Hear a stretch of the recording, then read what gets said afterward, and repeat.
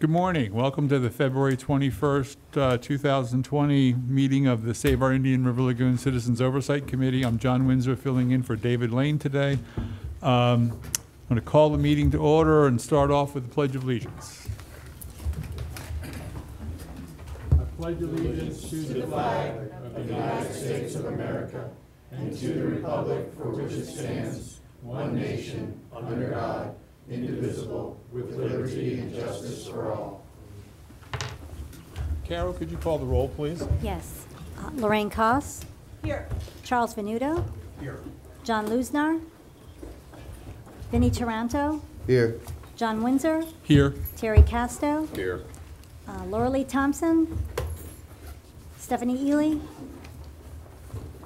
Courtney Barker. Here. Todd Swingle. Jay Moynihan. Here. Dennis Basile. Here. David Lane and Melissa Martin have asked to be excused. And I expect a couple of latecomers. Okay. We have a quorum. Thank you. Could I get a motion for approval of the agenda? Motion to approve. Second. All in favor? Aye. Aye. How about approval of the minutes? Move to approve. Second. All in favor? Aye. Aye. Okay. Monthly progress and fiscal reports. Virginia Barker. Thank you. So I'm going to just touch on the things in the little one-page progress report that aren't going to be covered in the bigger project line by line. So as you know, the draft 2020 update to the Save Our Indian River Lagoon plan that was approved by you all or recommended by this group unanimously. It was posted for the 15-day public review, and it is scheduled to come up for the County Commission on Tuesday, the 25th, next Tuesday. It's agenda item J1. Derelict vessels. That meeting starts at 9 a.m. 9 a.m. in the Commission chambers. Derelict vessels, we've removed 4 more this month, so we continue on our 1 a week rate. Video production, that contract has been executed, and we have 3 different projects that are ongoing that that the video production company is working on filming, so we should have some new material here soon. And the beaches, leaky laterals, the comment there says the ordinance was tabled. What has been happening is that the Utilities Department has been working with the County Attorney's Office on ways to enforce any sort of maintenance requirements for leaky laterals, and they've come up with 3 different alternatives that are going to be coming to the board in March, coming to the County Commission in March. So on the back side, in terms of presentations and upcoming events, the Straight Talk event in January was very well attended. What's not listed there is the zoo in their efforts to gather community input for the aquarium. They had 2 meetings recently and invited us to come in and talk about progress with the half-cent sales tax. So I did one afternoon and Brandon did the other afternoon. That was a good way for us to interact with folks who are interested in wet things in our county. Brandon is going to be presenting at the next Florida Master Naturalist Program in March, and Terry is going to be presenting at the Promise in Brevard Health Fair. Last week, was that last week? The Indian River Lagoon Symposium down at Harbor Branch. It was a 2-day event this year instead of a 1-day event, and I've heard that was very good. I was not able to attend.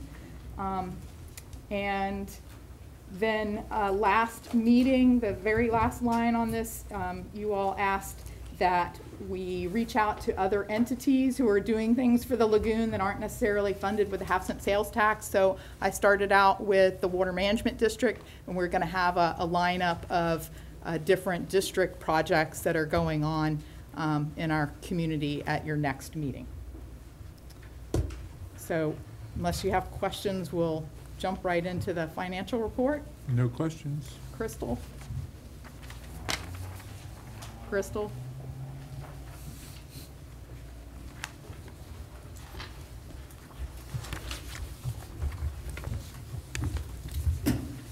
Good morning. Morning.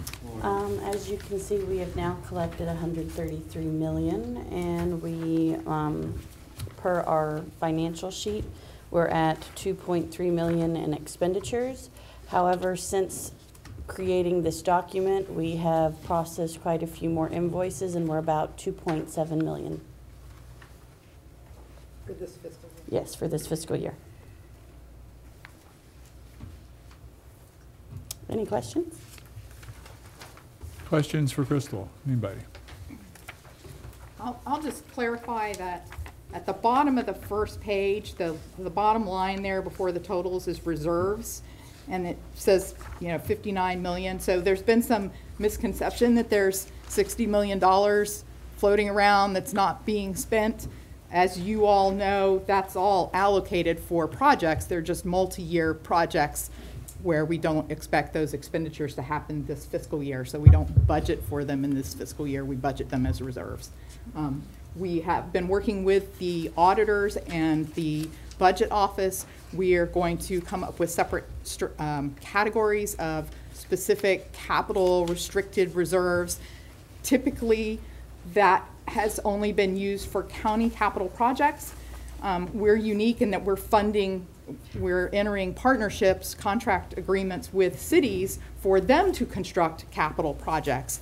And so that didn't really fit the county's budgeting model. So we're working on a workaround for that, so all of those dollars will be shown as restricted for specific projects, so people can tell where those dollars are meant to be going.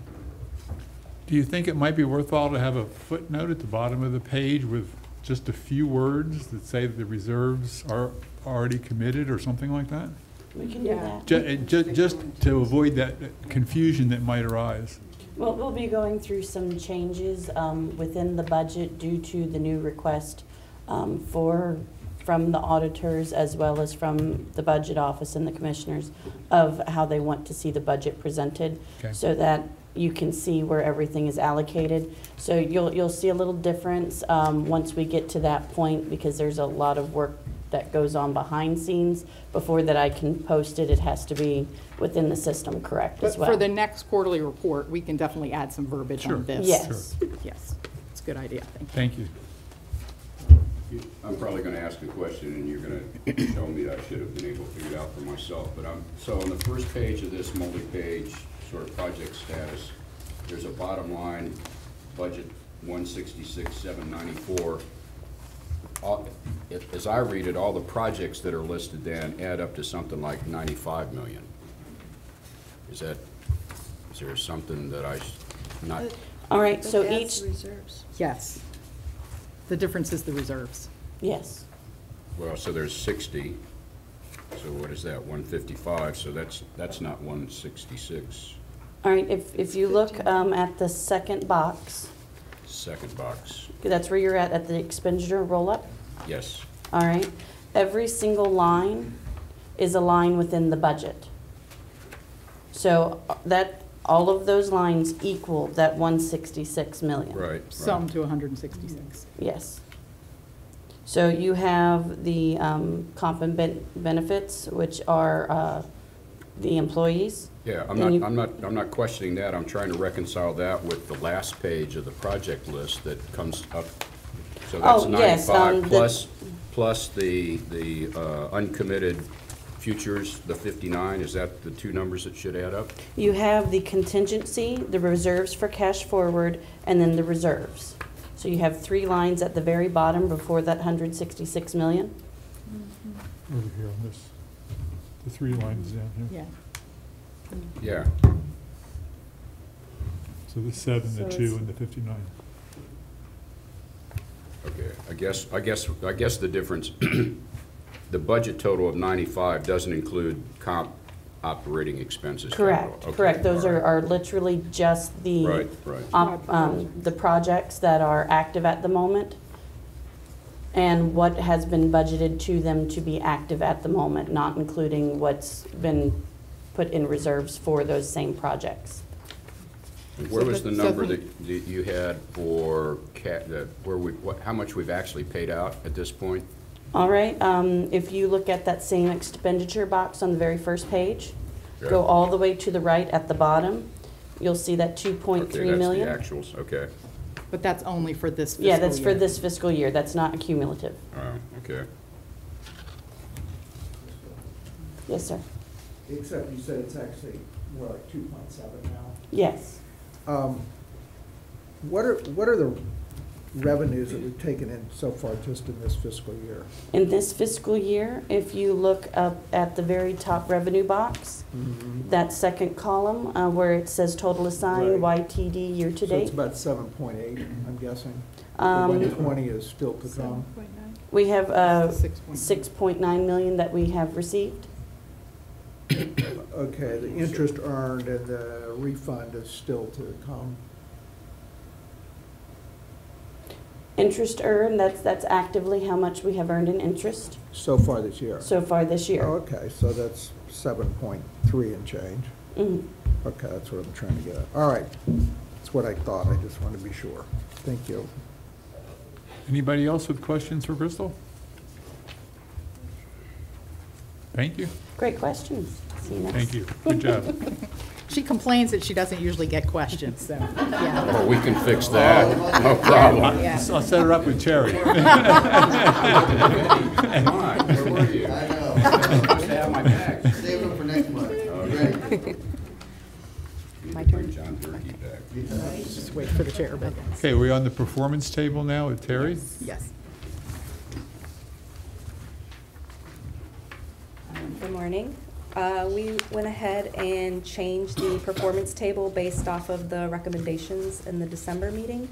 So I'm going to start by going over the table heading first. We start with line item number. That's just 1 through, I think it's 102 or something. So we can follow each other a little better as we're going through this table. The next column is the project number. You'll see some are numbered like 2016, 3, and so on. Those are from the original project plan. And then as we move forward, they have consistent project numbers. The responsible entity, the project name, the project type. Then we have scope of work received, and that's just going to be a complete or in the works type of box there. Contract review status, if it's already executed, complete, it's out for signatures. The percent it is in the design phase, the percent it is in the construction phase, and so 100% means that the construction's 100% complete. And then the last two columns, we have requested Save Our Indian River Lagoon funds, and then sent Save Our Indian River Lagoon funds. So you'll see on page 2 and 3, there's some that say leveraged funds. This means that like the engineering and design work so far has been used with other sources of funding, not SORL funding.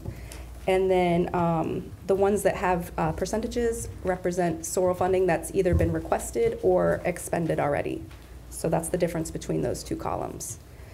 So we also moved all of the complete projects to the top of the list. So you have to flip over to page 2, and you'll see where you start to see the pink represents projects that are in the works. And once it's complete, it'll turn to green, and then the next phase will turn to pink. So that's so you can easily see what's going on there. So I'll go ahead and let Courtney start. She's going to do the stormwater projects for the county, and then Just one question. Go on ahead. Again, the next to the last column to the right, requested Save Our Indian River Lagoons. This is, when we approve one of these plans, we have an estimate of what we're going to pay them. And this is the percentage of that number that they have requested? The yes. reimbursement requests made, what percentage of the total that we've agreed to pay them Right. have they submitted invoices for reimbursement? And they're coming in at like 2% and Well, 0.62%? some of these projects have a rather large contracted budget. So, and they're in the beginning phases. But still, it's not, is it 2%? Like muck removal? But that- Right. So those are the engineering, right? We're paying monthly invoices to the design engineers to permit what may be a 10 or $15 million project. Okay. Terry? Yeah. I'm not, the color scheme on this, I couldn't quite figure out what that was supposed to represent. Green, I guess, just simply means everything is 100%. Complete. And then this orangey pink color, salmon color, whatever you call it, In progress. applies to those two columns. Yes, and then purple is for financials. And then when you get to the last page, Yes. though, where you have a variety of colors under Yes. scope of work received. These projects. Because of the year, or I kind of lost track of what that was supposed to be. Yes, I was going to get to that. These projects are, we've received the scope of work. They are not necessarily contracted yet, so they might still be in the design phase. So I highlighted them in different colors so you could see where they were in the plan originally, and so you can have an idea of like if maybe there, some of these on the list I know are in the works. For instance, which one was it? One of the zoo The Coconut zoo, Point yeah, Eels number project. 81. Line 81. Yeah, no, right, I guessed that, I just was. Yeah, line 81 is about to be, the contract's about to be executed for that one, and then I know. They've had a 2-year permitting battle, which the permits just got issued, so. And then Melbourne let us know that the Roxy Avenue septic removal project's going to be getting started soon as well. Okay, no, that's fine, I just, I wasn't real clear if there was any significance beyond the fact that they were divided up by Seems year. like Jenny at one point had asked for, or we had talked about color coding this for the ones that were well, slightly behind schedule, like maybe they're a year late versus, we're 3 years into the plan, they still haven't given us. That's not the scheme we're using. Well, no, that is what Yes. it is there. The red represents the 2017-18, orange, or yellow means 2018-19. Red is printing out as pink, I guess. Yeah, it's for the ADA. Okay, And then, yellow, and then orange and blue. And so the blue represent projects that are upcoming in this next fiscal Yeah, year. they're on track. Anything, any color other than blue means they've Yeah. slipped in schedule. Okay. So yes, Stuff. we also added page numbers here, so if there's any other recommendations the committee would like to see or changes, we can definitely discuss that. So we all get the information you want out of this table. Yes. I wouldn't mind seeing on each one of these what the total estimated Cost, is. yeah. Instead of a percentage? Yeah. Okay. well, in addition perhaps, In if addition to it the fit, percentage if it fits. You want to see the contract value? yeah. Okay. Yeah, I have no idea if South Street Basin Treatment Plant is $100,000 or Right. $10 million. All in all, Terry, it's an excellent Yeah, oh, yeah. improvement. Excellent improvement. Thank you. Yeah, thanks for the project numbers. Yeah. Yes. Yeah, so the second column, except for the ones that say 2016 something. Yeah. All those other numbers are what they were when they came to the committee and you reviewed them and you said, thumbs up for this one, thumbs down for that one, so. We can go back and look at our Right. applications. Good. Well done.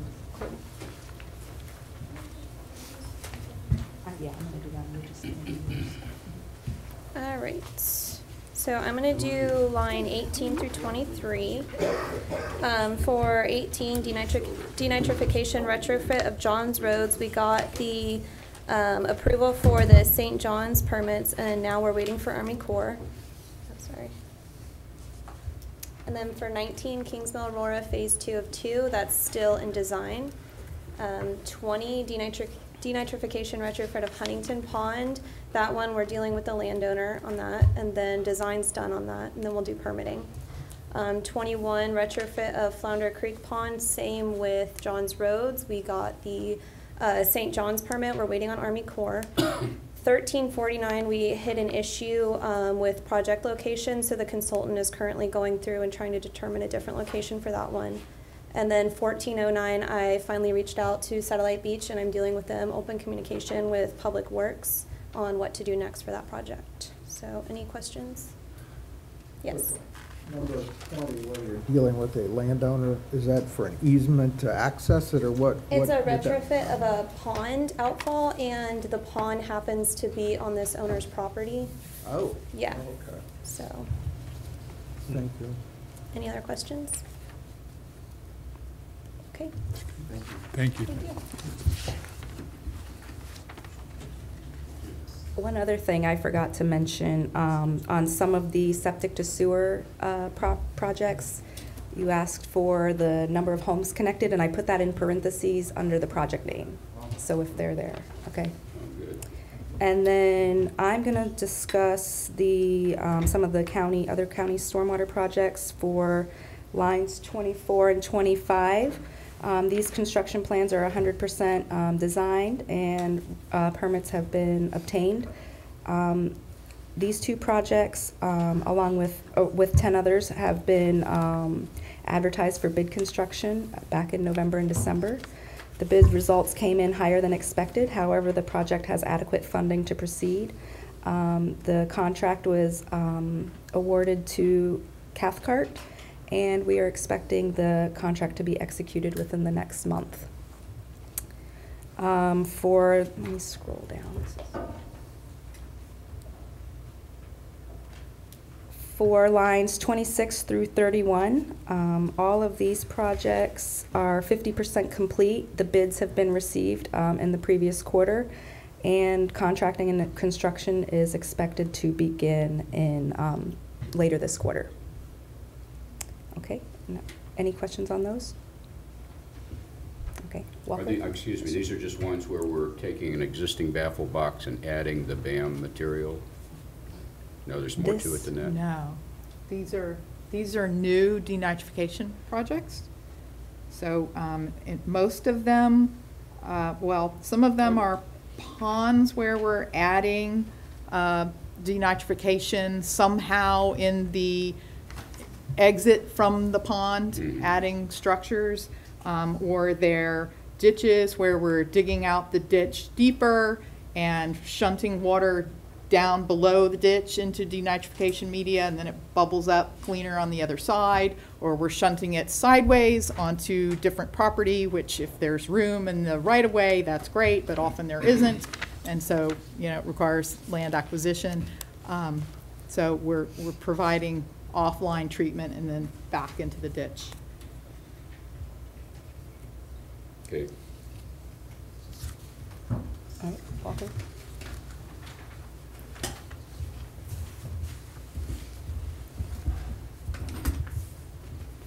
Good morning. Good morning. Morning. I'm going to be briefly going over lines 32 to 40, which essentially is the county-operated muck removal projects, and then I have one septic sewer project that I'm project manager on. Are the Virginia, are the cities going to come up and do? Okay, all right. So we'll start off with Grand Canal. As you all know, we did start construction mid-November. The contractor was able to get a couple weeks of dredging in prior to the first required manatee shutdown. They dredged about 5,700 cubic yards. In terms of overall percentage, it's pretty low. You know, that's just over 1% of the total quantity, but the intent was to try and work any bugs out of the system so they were ready to hit the ground running when they could start dredging again in mid-March. So they removed the 5,700 cubic yards. They were also able to dispose of it from the DMMA site. They hauled it out to the Platts Ranch for final disposal. They've got the site cleaned up. They're shut down right now. In the next week or so, they're going to start doing some tidying up work at the DMMA site to get prepped for the March 16th startup date. Sykes Creek muck dredging. We recently put Sykes Creek Phase 1 out to bid. We did receive bids last week. I believe we received 4 bids. The low bidder was around $4.74 million. That was about, I think it was about $1.5 million below what our engineer's opinion probable cost was, so that's good. We've still got a lot of upfront legwork to do in terms of, you know, evaluating pre-qualification documents from the contractor, ensuring that county staff and the consultant are confident that they can do the project. So there's going to be a bit of administrative work leading up to this until we make a final decision and take it to the board for ultimate execution. That project is, overall project size for Sykes Creek is about 650,000 cubic yards. This is a small fraction of it. This is about 58,000 cubic yards. And all this material will be placed on the island adjacent to Kiwanis Island Park, and it'll stay there permanently. Merritt Island Muck Removal Phase 1, we have received all the necessary regulatory authorization for the dredging component of the project. We still will need to seek a permit modification for the upland processing and dredge material management area. We had purchased the site adjacent to Walmart. There's a 10-acre site with Sorrel funding. We are still working through negotiations on a proposal with the consultant to do the design and permitting for that site so we can ultimately use it as a temporary dredge material management area and potentially use it for stormwater treatment and other water treatment technologies as we see fit. So that's a ways out. That's going to be quite a bit of work to get that work done and get that site permitted. We're also looking into potentially utilizing that site for the Phase 2 portion of the Sykes Creek project. So there's going to be a sequencing of projects. In all likelihood, Merritt Island the Merritt Island dredging will not take place until Sykes Creek Phase 2 is complete. And then we get into lines 35 and 36. It says Titusville West and Titusville East. That's actually Titusville Railroad West and Titusville Railroad East. I just yesterday, I got the final deliverables from the consultant who we had tasked with going out and collecting the bathymetric data and characterizing the muck volumes, the muck thickness in those two borrow areas. So the next step is moving forward with permit level design and preparation of a permit application package for both the Army Corps and the FDEP for final permitting for that area. The same goes for NASA Causeway East. We did the exact same thing. That particular consultant was working both on Titusville East and West, or Titusville Railroad East and West, and NASA Causeway East at the same time. So I got all three of those deliverables, if you will, at the same time. O'Galley Northeast muck dredging, we have, so it's an interesting situation. Previously, the ranking had shown that O'Galley Northwest ranked better. There was a scrivener's error, if you will, in terms of the labeling between O'Galley Northwest and O'Galley Northeast. Turns out O'Galley Northeast has a high ranking in terms of cost per pound of nitrogen removed. We're very close to having the contract documents finalized and ready to go out to bid for O'Galley Northwest. But with this change, we need to have a consultation with the Army Corps of Engineers, their civil group. Really, it's not so much a regulatory portion, even though a small fraction of it is, because we will need, our pipeline corridor will have to cross the ICW right away. So we will need the engineering component. Their engineers would have to sign off on this temporary pipeline corridor because they have a minimum navigation depth, and the pipeline will have to sit at some distance below that depth to ensure there's no potential for collisions with crossing vessels. So we're working through that with the consultant right now.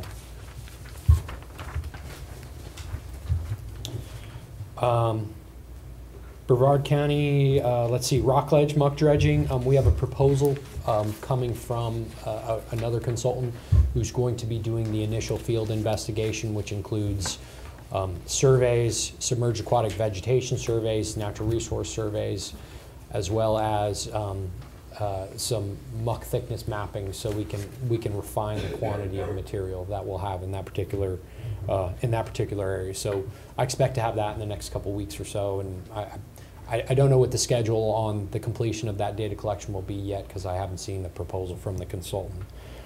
And finally, the Micco sewer line, slowly but surely we are plugging along with that. We did get the right-of-way permit from the FDOT for the portion of the force main that will be running parallel to US 1 within DOT's right-of-way. We are currently working through finalizing some requests from the Brevard County Public Works right-of-way department, right-of-way permit for the portion of the line that will be running along Micco Road, which is a county road. And we are working through the negotiations, the county is working through the negotiations with the property owner to obtain the property for the placement of the lift station. So that's where we're at. We're really close. The design is probably 95%, but until we have all of these components in place, we're not ready to put this project out to construction. With that, does anyone have any questions? Thank you. Good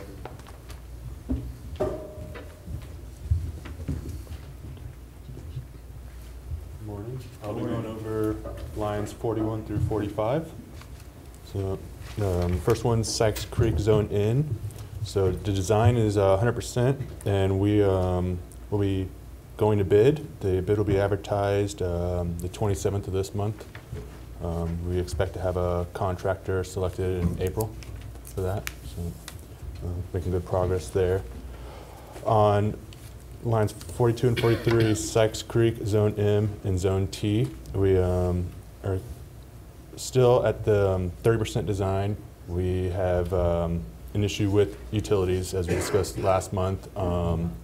The existing FP&L utilities make it very difficult to put gravity in the same area. That was last month, and over in this next month, we will be further discussing other options we have available to us, such as vacuum sewer or moving power poles out of the way. And in South Central Zone C, we have submitted our permitting to the right-of-way, and we have started a land acquisition, which will be just obtaining the easements that the HOAs agreed to at the start of the project. And then for the Satellite Beach pilot sewer lateral replacement, we have 21 repairs complete, 5 reimbursements in the pipeline to be paid out any day now. All right, any questions? Yeah, thanks. So what's the state of the septic tanks that are removed? Where do they end up? So they will be abandoned. That's where they punch out the top and the bottom, fill it with sand so that it isn't a future hazard. Mm-hmm. And then the pipes that are flowing from the house into the septic system will just be rediverted to the street. Okay, so they're abandoned in place. Abandoned in place. And a homeowner, if they wanted to go another route, there are other routes, but typically abandoned in place by punching out the top and the bottom. On the sewer lateral replacements, is that a transaction directly between the contractor and the homeowner? Or does it go through the city, or? No, so that is an agreement where they contract with their plumber of choice and ask for reimbursement from us. Okay. Yeah. Question over here? Is there a way that we can, since on the beach side, we had so much sewer lining projects done, and then the laterals, is there a way that, is the county utilities department looking at the I&I decrease? I'm just wondering if we could get a report on that, like the difference between before they did these big projects, maintenance projects, to see if that's assisting in the reduction of the I&I. Yeah, we'll probably see further I&I decreases in near term because the methodology for their lining has changed from what they expect to be the worst pipes and lining those to an actual assessment and lining the worst of the worst first. So that is in action now, so we should be seeing. So we should be able to hear from that, about that soon. Okay. Anthony, in Zone C, you mentioned an HOA. Do you know the name of that HOA offhand? Indian River Isles. There's a north, central, and south HOA. They're each separate. Thanks, Anthony. Just a quick comment. That's in my quick math here. That's more than 400 connections. I think 439 connections you described there. Well done. Yeah. And one other question. So the plumber of choice, so do we have like a recommended list, or are plumbers, are they an easy supply? So far, none of the homeowners have complained of not being able to find a plumber. Okay. We cannot recommend plumbers. So there's been a wide variety of plumbers that have done the work so far. Anybody else? Just the last thing, I know Virginia, where obviously the county is doing the county work, but there's so many parts of the county. When we hook these up, or when we are anticipating hooking up these many people to the sewer system, are we then letting Brevard County Sewer know that this number of people are being added, or are they aware so that they're certain that their capacity is not all of a sudden going to be an issue? So their engineers are approving these designs, Okay. and their permitting staff are well aware. So right now, these projects will be connecting to the South Central plant and the Sykes Creek plant, which are both at around half capacity. Yeah, those have good ones. Okay. Yeah. Thank you. But yeah, we're looking at the capacity on all of these projects, and some of them, this is an expansion of the service area, and that has to come to the county commission. So there's a lot of process behind, yes. Okay. That's why these are the first. Really good. Thank you. All right, and I'll be going over 46 through 48, the education and outreach. So the fertilizer public education and the septic public education are sort of going simultaneously through the Lagoon Loyal program. So we just renewed their contract for the second year. They've finished the focus groups on the program, and we'll be meeting with them in the next 2 weeks to go over how they'll be implementing the feedback from those focus groups to improve the Lagoon Loyal program. And we're working with editing out some of the new parts of the site that we'll be rolling out. And the grass clippings campaign, that's one we're doing with Marine Resources Council. They are currently in talks with their consultant for the new work that will be going out after their previous surveys and things were done. So once they finish working out the contract with the consultant, then we'll be moving forward with them on that. Thank you.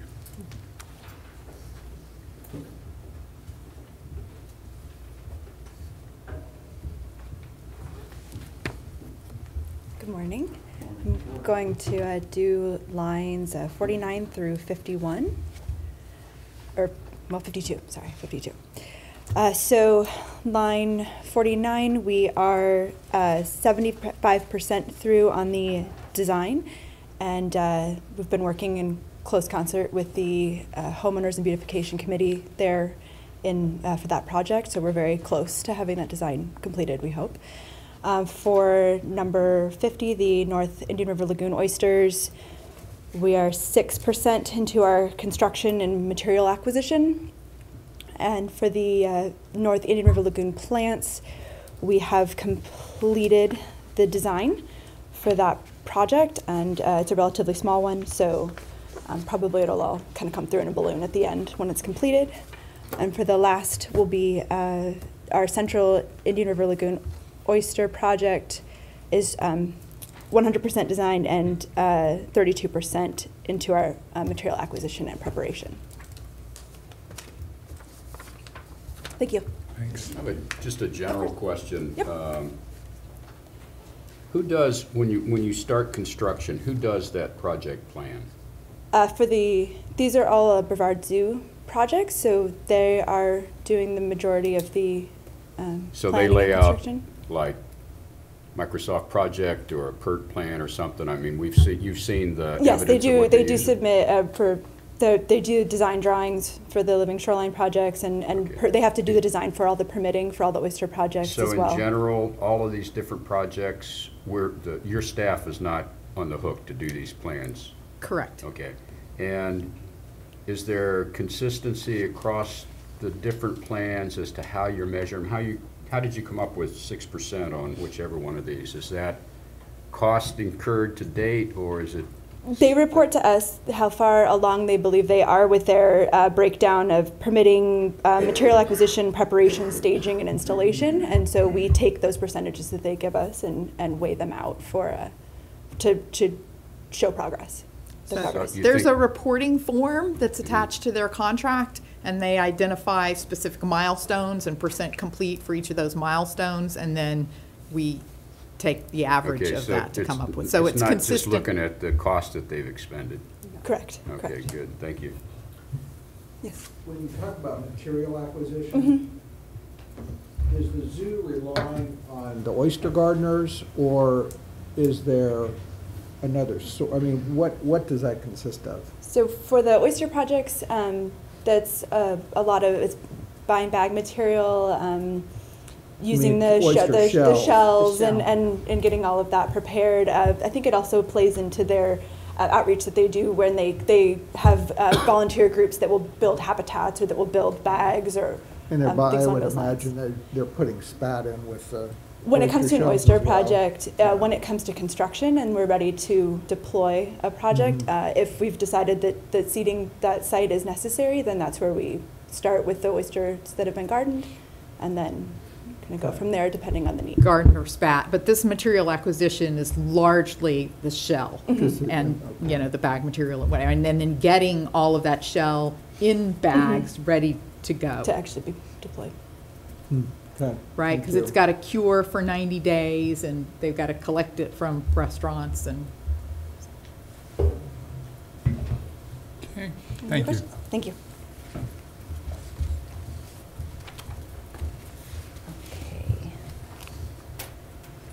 I'm going to touch on some of the city projects, and then Danny from Melbourne's going to come up to talk about her projects.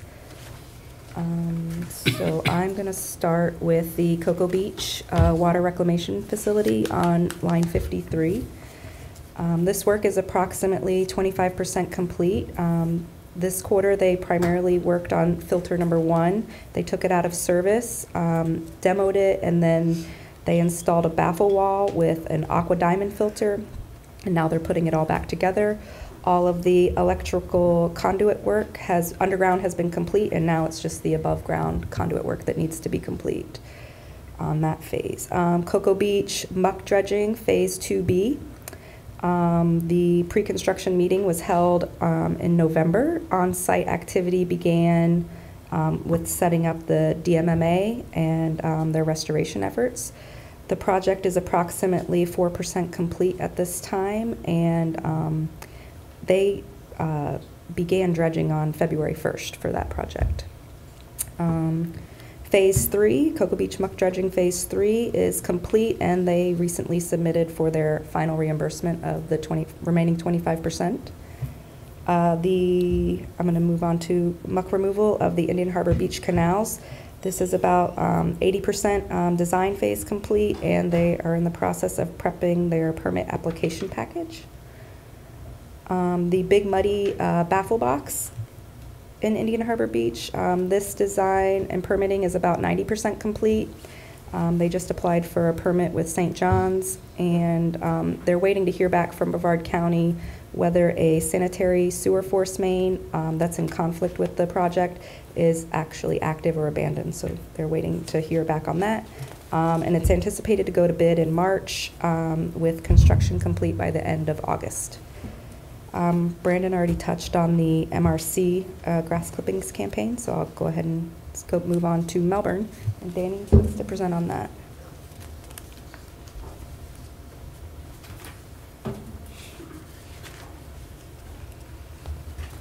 Good morning. Morning. I'm Danny with the City of Melbourne Engineering Department, and I apologize for having to be on television as much as I have been the last couple of days. But I'm going to lose your table there for a second so I can show you a few pictures while I do my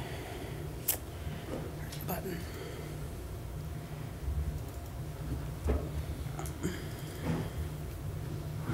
So you can watch and listen. So we have 4 septic to sewer projects right now that are currently in various stages of completion and connections. We're working with our PIO office and a few other of our staff to do a little better outreach to our property owners so we can get them connected. We're working on a project to help them get their funding in place so that they can go ahead and start being able to pay for these septic to sewer conversions, and figure out how we're going to be able to reimburse them the most efficient way so they're spending the least amount of dollars up front. Our wastewater treatment plant project is about 60% right now in the design plans, and they're working on permits, and we hope to see a little bit more in the next quarter. Our Riverside Shoreline project is in a slow holding pattern right now. We're working with the St. John's on our permits for the oysters. We have 3 baffle boxes right now, Apollo, GA, Cherry Street, and Grant, and they're all in various stages of design. And Thrush will be going out to bid in the next few weeks. We're hoping to have that out to bid in the next 45 days, but at the moment we're still waiting on our final permit. And this one is the Cliff Creek box. So we opened our bids, went to construction in the last quarter, and on Wednesday, we put a very big piece of concrete in the ground. So the box is 20 feet wide by 25 feet long. It's about 14.5 feet deep. And we had a great day finally getting concrete to swing. So. Got some PR. Is that my PR? Is it my, yeah, okay, yeah. Yes. So these are just some pictures that we took while we were out there, and I think there's a video of the actual swing.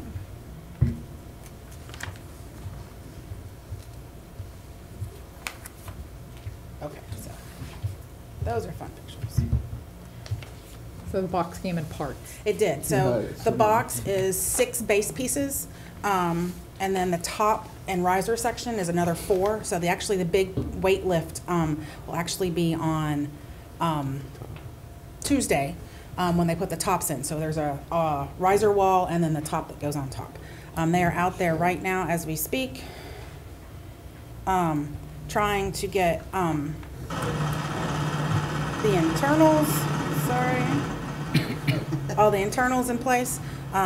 This box is so large that with the inflow that they came in, so we'll have dual sets of internals. So there's 2 big baskets, there's double sets of weir walls, and then there's the bold and gold boom on the back end of this thing. So they're out there right now trying to get them all set. And what'd you say the dimensions are? So it's an internal dimension of about 20 feet wide, 25 feet long, and about 15 feet deep. So, basin's 515 acres. So it's a fairly substantial size basin. This is the largest baffle box in our set of baffle boxes connected to the largest basin. So we're looking at trying to find those final outfall locations so that we can put them right before they get to the lagoon, and this happens to be just around the corner. Are you seeing any challenges budget-wise with the concrete? So we're seeing all sorts of prices all over the place. We anticipated this one because of the size of the box and what was going on. We worked really well with the vendor of the box to try to narrow down those costs early on. So we were pretty comfortable with our budget. On some of our other projects we're seeing some variation in concrete numbers now. The more work that's being done in the Orlando area with the I-4 and the lack of concrete availability is causing some problems, not so much on the boxes, but on some of the RCP. You can't get concrete pipe in Brevard County. Has to come from somewhere else, and we had some issues with some of the piping on this project. And then we worked through those issues on it. Our box culverts are also coming from the same company that the baffle box is from, so we're comfortable with those. But we're seeing variations in construction costs, much different than we did 3 or 4 years ago. Anybody else? Anybody else? Impressive. Good stuff. Thank you.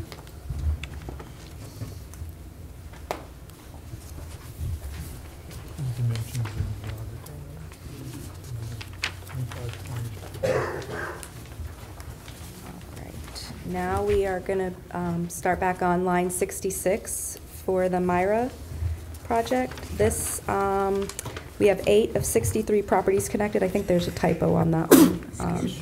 It said 9, it should be 8.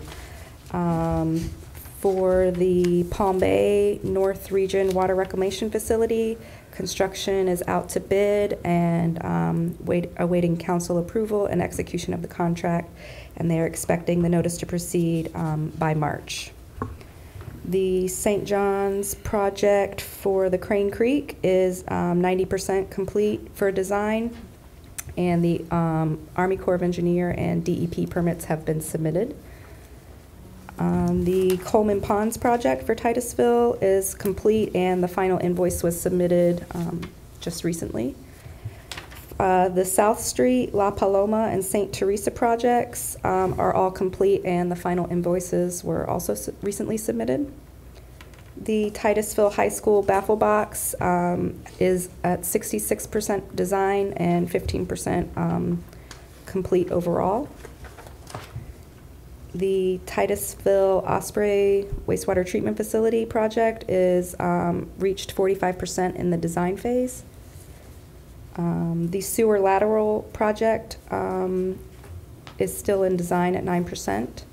And we, this quarter, executed the Titusville Zones A to G septic removal.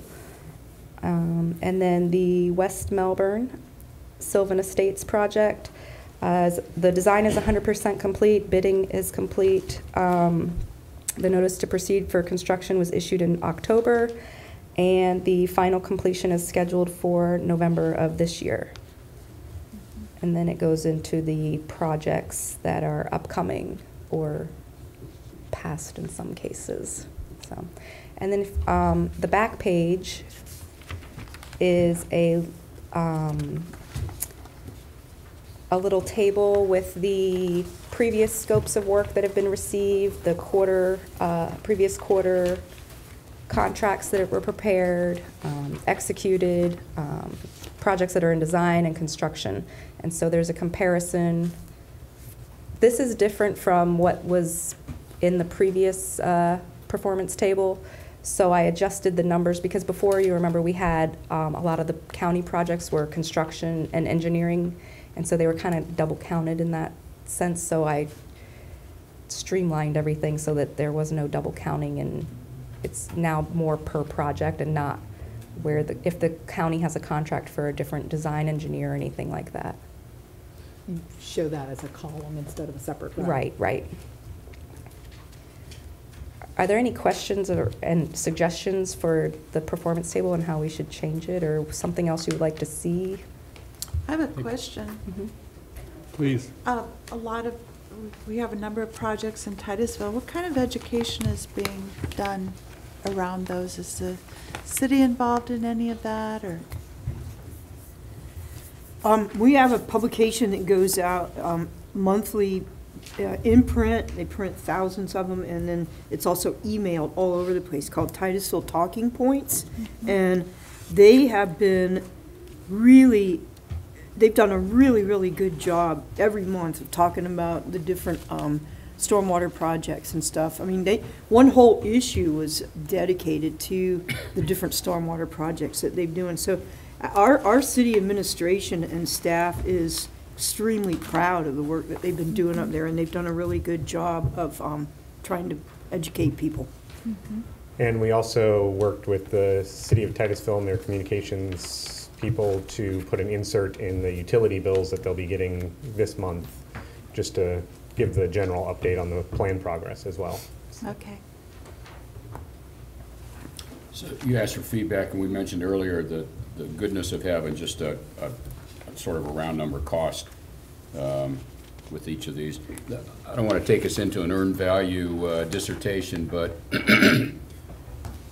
there's a couple here that would sort of look like red flags, right? That when you have a project comes in saying they're 4% complete and they're billing actuals that they're saying are like 5 or 6%, says something about, you know, you're spending more money than you should have had allocated. I'm not saying that that's a real issue, just that that's kind of a red flag to say, hey, we ought to look at that. All the rest of them look like they're in. I think part of that is the design. The design is a major portion of these, a lot of background work that people don't see, so that's where that 4% or any of the percentages could come from if it's they've asked for reimbursement in the design phase. But the reimbursement's against actuals, right? Yes. Yeah, so, I mean, one of the issues with project management is always trying, you know, you get to the 95% point and then you can't claim credit for the milestone, you're still spending the money, but you got that little Yeah. 5%. And some of them have a substantial mobilization cost relative to the rest of the construction. Mobilization cost. Yeah, is- I mean, especially with dredging, you know, you can have a million and a half mobilization cost. Before you actually start moving muck. Yeah, Right. okay. All right, good job. Thank you. Okay, anybody else? Oh, just one more question, but I think maybe more for Virginia. On the septic removal projects, the connections, I know at one point, if my memory serves me right, we were looking at ways that it could potentially, we could fund it directly rather than the homeowner having to finance. Have we made any progress on that? So, Anthony's like, no. We need to work out a tri-party contractual arrangement, and so that's, and then we have to do a whole RFP around that. But until we figure out how that contractual arrangement would work. Is that in the future, or Yes. is it too Yes. difficult? Yes, it's a Okay. priority amongst Okay. many priorities. Okay, to quickly summarize, I think that the group was very pleased with the performance project table, and there was only one recommendation for something being added, and that was about the total project cost. Okay, thank you, Terry, good job. John, I just have just two questions, I'm sorry. Two questions. I know. Nice try, John. Now, be careful. You're skating on thin ice, buddy. I know, and I'm not a good skater, so this is terrible. It's terrible. Ungainly comes. The two things, I know, and this would maybe be for us to talk about or to look at, and maybe at a later date, but with all the projects, there are some that are fiscal year 27, 2018, and I know a lot of these projects are, they're complicated, and I don't know at what point we look at these projects and say maybe, you know, we'd like to see why they aren't going, or maybe, you know, maybe there's a better way for the money to be spent, and I don't know at what point that is, but that may be something where we come at, and we as a committee may want to discuss down the road. I'm not saying we do it now, because I'm already on thin ice. And then the second thing was, an idea hit me, and I know we're talking about increased construction costs and maybe material costs, and I didn't know if the money that we have, if there would be a way to do some of that in advance, because I think the farther we get away from the date at which we created our budget and created our numbers, the larger that is going to grow. So if there's a way, and I'm not saying again that we do it now, but down the road, if there's a way to look at some of these projects and say, well, if we can buy this material now, maybe that will save us that increase down the road, or at least we'll have it purchased, which will help us better budget what our final expenses are going to be. So that'll have an effect on the interest. We got $404,000 this year in interest only. And I do think that there's kind of a trade-off there, because what if the economy goes down and then the construction market crashes and stuff's cheaper? So there is kind of give and take, but it was just an idea to look at and to see where we're going. So. Would you like Chair, to suggest that as a future agenda item rather than bringing it up? You've brought this up a couple of times before, sort of in random comments. And perhaps what we should do is, if you feel strongly about it, maybe we should have an agenda item on it and have a discussion on it, and then have some sort of vote on it. I think sometimes staff gets mixed messages from the committee. We have these conversations here, we never come to any conclusion about them, and then they're left with, well, what did they say? And it's up to us to make it clear what we're saying. And so I would suggest that if it's necessary, are you suggesting it's necessary to have this conversation? And should we have an agenda item on it?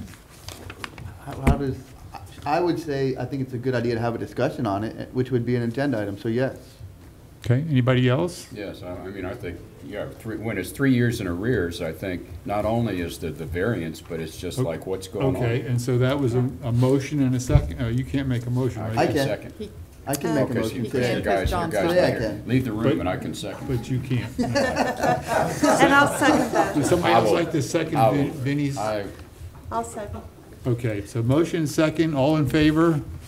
Aye. Aye. Any opposed?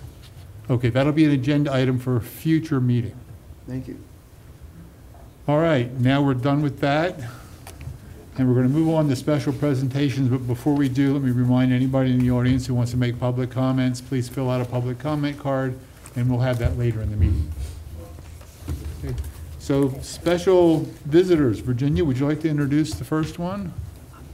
Drew Palmer from Okay. Florida Institute of Technology, and I cannot begin to tell you what the title of his talk is. Microbial populations in Indian River Lagoon muck. Sure. Here we go. It changed a little bit over the evening.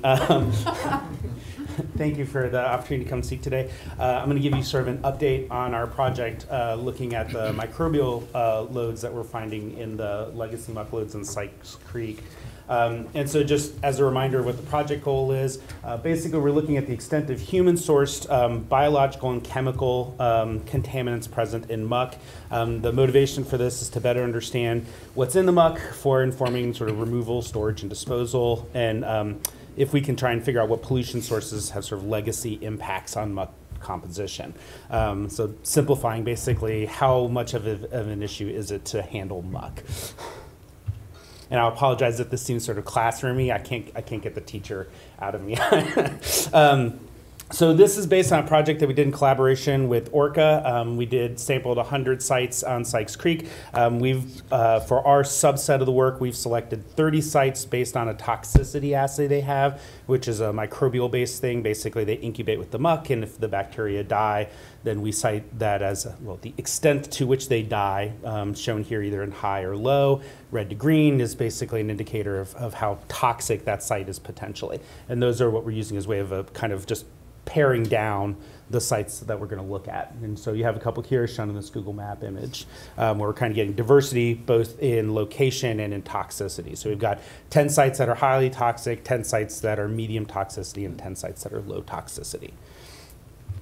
So what was the blue color? Extremely low? Yes.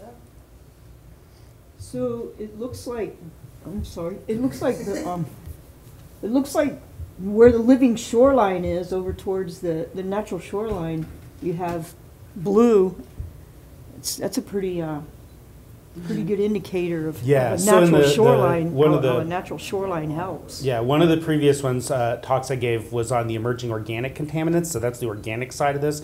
And we did find that there is substantially lower, in general, substantially lower organic contaminants on that. On this side of the lagoon. Could I make a suggestion? We let Drew go ahead and finish his I'm sorry. presentation. And then we can have questions and discussions after. Yeah. I will, since we are stopped, I will say that that's not 100% because there were some sites, there were a couple of sites in there that spiked really high in some areas that were not high in urban development. It was actually kind of a point of interest for us. And I have a student who's trying to figure out, is there some particular reason why that spot would be high? All right. So phase 2, we've moved on from organic contaminants, and now we're starting to look at microbial species. This is a subset of the group that we're looking at.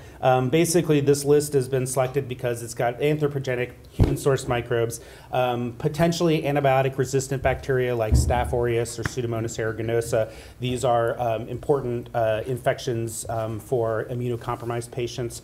Environmentally sourced human pathogens, and then some species that are related to harmful algal blooms, which I would just, on the onset, my assumption is those are essentially kind of almost like control organisms for us. We expect to find them in the lagoon sediment. It'd be weird if we didn't find them there. I'd be concerned that there was something wrong with the assays that we were using if we didn't find any of these kind of organisms. So the challenge that we have is that there's a broad species distribution. And so one of the classical ways you would do this is you'd culture them, grow a bunch of them up to high concentrations and start doing some studies. But because it's so varied in the types of organisms we're looking at, some are bacteria, some are algae, that kind of method won't really work. So we needed a universal method for detection. And obviously there's a price point that we have to meet to satisfy this. So we basically picked something that they all have, which is DNA, right? The program that tells them what they are. And so we can isolate DNA from the muck samples directly. We can amplify that by a method that's called PCR, or polymerase chain reaction. If you like CSI shows, whenever you see those people holding up little tubes and doing this, that's PCR. And so this is a common technique used in environmental science, basically to monitor what kind of species you have in a sample. Here I've color-coded, and I do not want the color to have any sense of alarm. Red means that we got a signature for presence, and the blue means that we have an absence of that signature. That doesn't necessarily mean that just because it's there that is dangerous. It's just a statement that we found it, right? So this basically was built in tandem with the original organic contaminants of the phase 1 study. So up here you can see the phase 1 profile. So we took our sample of muck from each of our 30 sites. We went this route, and that's how we isolate our organic contaminants. It's faded out because I don't want to go over it. And then this direction, we did the DNA isolation, the polymerase chain reaction. This was a fairly straightforward optimization process. I have to admit this was much more difficult. It turns out getting genetic material out of muck is very challenging. So what we actually had to do was we found that the muck has metals, decaying matter that we call humic acids that have a tendency to interfere with your ability to isolate the genetic material. So we spent a couple of months going basically back and forth between different kits and different methods, and actually working with some of the companies to develop a good process for getting this out. And so now we have a method where we're extracting those. And so I'm going to show you some just. Again, there's that list. What we've picked is specific genes. This obviously doesn't mean a lot to most people, but these are specific genes for each of these organisms that we're using as a reference. Basically, you can think of it almost like a barcode, that if that barcode shows up in our sample, then that means that that organism has a high probability of being there. What we cannot tell you is whether it is alive or dead. So those organisms could die in the muck and they would leave that genetic material there. It's just a signature that it was there at some point, whether it was recent. Now we only sampled the surface of the muck, so the time frame of that is probably pretty short-lived, but we cannot tell you whether it's alive or dead. We just know that it was in the muck at some point. And concentration? We do not have concentration, right? This is just presence or absence at this point. Right. So this is sort of a sample of a kind of a picture of the type of diagnostic that our sample works under. So each of these wells will get a sample from one site for one organism. We do each test for each organism in triplicate for each site. So basically we're looking at every site for every organism 3 times. This is just sort of a standard to cover our bases. And again, what I'm about to show you is a table. If it's red, that means we found a signature for it. If it's in blue, we did not find a signature for it yet. We have moved through about 20 of the sites. We have 10 more sites to go, and then we're also doing some follow-up work looking at the water column. So as a quick glance here, this is just showing you some reds and some blues. Again, if we look down at something like K. brevis, which is involved in harmful algal blooms, we did find a signature for it, which is, again, what we'd expect to see. Coliforms, which are like E. coli, these are naturally occurring sort of fecal-associated bacteria. I would expect to find those as well. Some of these Vibrio organisms, these are associated with diarrhea and certain other unpleasant diseases. Staph aureus and Pseudomonas, again, we found those. Those are very common occurring natural organisms. So the presence of them, again, is not necessarily any cause for alarm. But you can see there is a distribution. We didn't hit positive for everything. We still, like I said, have 10 more sites to look at, and then we're going to be mapping these to their actual locations where they occurred. So at this point, we do not have the sites specifically where we found them at. So we're doing this work separately, and then we're going to reference back to the tables because we don't want to be biased in where we're looking at, right? We don't want to assume, well, because we had a high toxicity in the emerging organic contaminants were high in this spot, I don't want to immediately be correlating to an organism and saying, well, it also is high in Vibrio. I want to keep that unbiased for now. Right. So one thing we can say at this point is that muck does collect a variety of human and environmentally sourced microorganisms, and so that is not really unexpected at all. That is exactly what we'd expect to find. The fact that we do see K. brevis there and a couple of other these diagnostic sort of environmental organisms is a good sign. It actually means that we are seeing what we believe we have a very solid assay here. We're continuing to map to our sites, and then we do have other organisms that we'll be adding to that list as well. And I'm happy to take any questions you guys have. You listed whether they were present or absent, but in how many of the samples were they present or absent? That's I'm putting that information together. Okay. So in some of them it's only one. So just Right. in the emerging, like with the emerging organic contaminant studies, we had some where it hits positive in one spot. And so part of that would have to do with the amount of the we're able to isolate out from the muck, right? And again, I mean, just because I do not find it, it does not mean it's never been there. It's just within the sample that we see, we do not see it. Right. But Coliforms are, I will say, hit pretty commonly. Right. I mean, I do think it's good that we don't have Shigella or Salmonella or cholera. Yeah. You know, those are good. That's good.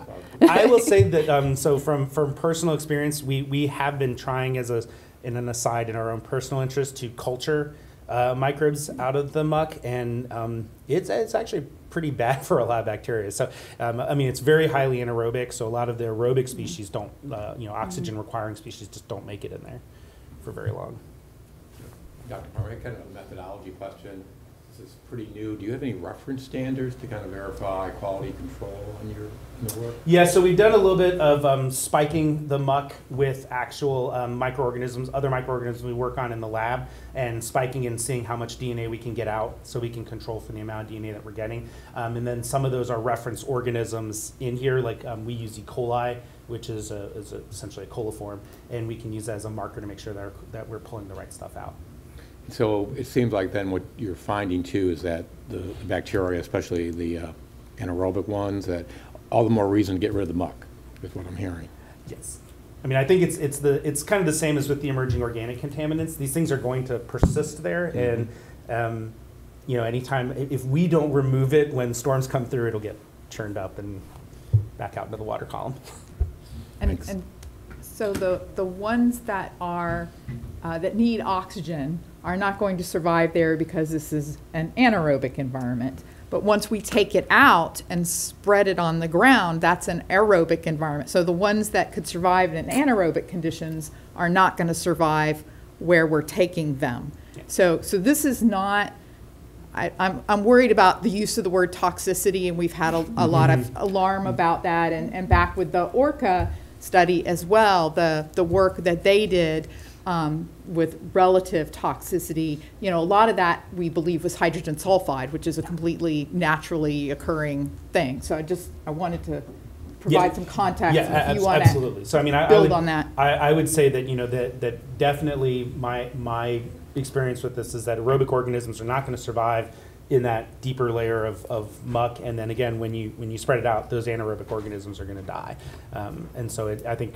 removing the muck is a much better idea. Right. So I really think the story here is that we focus on the charismatic organisms and the fish, but it really starts at the microbial level, and if we don't have good microbes like we have to have in our digestive system, it's the same with the lagoon. We're not going to get to those species that most people are aware of. Other questions? Yeah. I'm trying to come back full circle.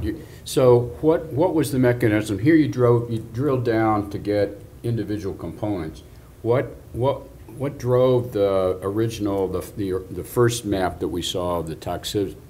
The toxicity. So this is a simple assay that ORCA uses. Basically, it's a co-treatment of, you take like a little culture of microbes that you grow up, and then you expose them to a sample of the muck, and basically use the same amount of muck in each sample. Yeah. You treat the bacteria, and then basically the bacteria release a marker that you can measure, and if they're alive. And if they're dead, they don't release that marker. And they measure that, and they say, okay, well, X number of bacteria died, and so that is more toxic.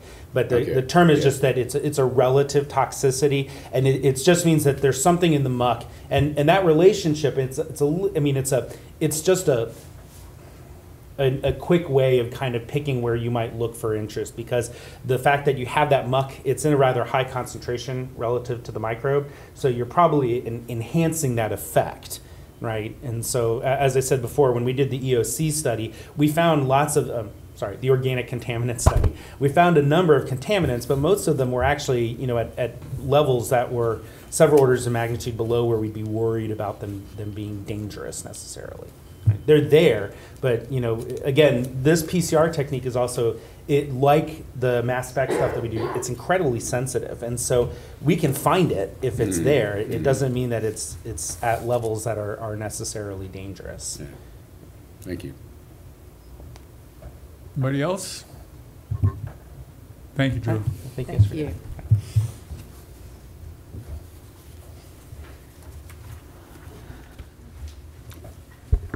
Next up, Dr. Duanne DeFreeze. Going to give us a federal and state legislative update. Good morning, everybody. Before I start, I just want to thank you. Sitting and watching you deliberate on your project list makes me proud. Your due diligence, your attention to detail is exactly, you know, what this needs, and I think you're all probably as surprised as I am after 5 years in the NEP at how complicated this gets. My staff administered 53 contracts last year. They're much smaller, a little less complicated, and we're in the weeds all the time, so thank you very much. When Virginia asked me to give this, I actually tried to convince her not to do it. And I'll tell you why. I just got back late last night from Tallahassee. You know, we're in a 9-week session. Starting next week, we're in the 7th inning stretch. And whatever happened yesterday, next week could be different. So I'm going to give you a high-level view of where I think we are, starting from the beginning. So when I first started tracking, and I need to have a statement on the record, I am not a lobbyist. You know, I am not registered as a lobbyist. When I go up there, I go up as the executive director and senior scientist of the National Estuary Program, and it's for information purposes. So I try to get information, and when asked, I'll get involved and supply information when I do get asked for that, and it happens. So at the beginning of the session and going into those first weeks, over 3,000 bills were filed. When we get at the end of the session, my prediction is less than 10%, way less, will actually get heard in committee. I had over 50 bills that I started to track in the beginning that had water or Indian River Lagoon, and now we're down to, it's not even a handful. It's really just, you know, one significant bills and then a lot of appropriation. And so the one bill that had most traction this past week is the Clean Waterways Act, Senator Debbie Mayfield. It's a comprehensive bill. It addresses, you know, numerous issues from biosolids to, you know, TMDLs and BMAPs. Yesterday it was in committee, passed almost unanimously. There was one nay vote because of some detail issues about process. That will head to the Senate floor. And I just want to remind everybody, I've been getting phone calls on that bill about when it started stronger, and, you know, we're concerned, you know, about some of the amendments that have happened. This is part of the sausage making of legislation. I learned many years ago from a really good lobbyist. He said, Duanne, it's really hard to create a bill. It's really easy to kill a bill. And so this bill is moving forward. It still has, you know, we've got 3 weeks left. A lot can happen, but it is a significant, you know, bill that will allow us to move forward in the future with amendments as needed. And so I'm encouraged about where that bill is. You know, it looks like it has support.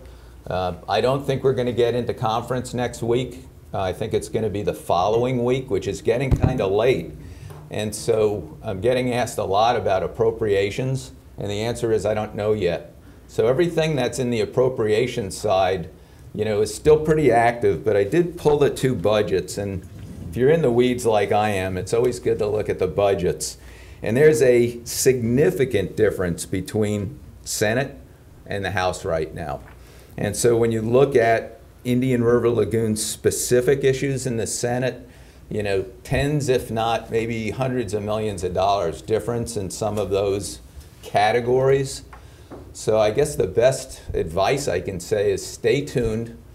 We've had champions up and down the Indian River Lagoon, not just Senator Debbie Mayfield, but almost every senator and every House member along the lagoon was either a sponsor of a bill or a co-sponsor.